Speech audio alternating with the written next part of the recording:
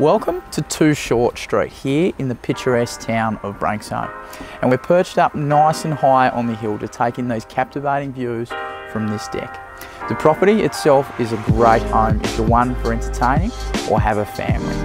It's got multiple living spaces both indoor and outdoor, and it even has the added bonus of an extra fully self-contained unit.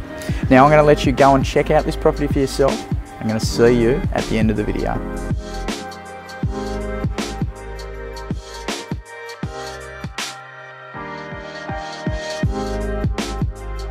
With an open plan flow found throughout and some incredibly sunny living spaces, this home just has that feeling of space and warmth. And built in 2004, it still has that relatively new modern feel throughout.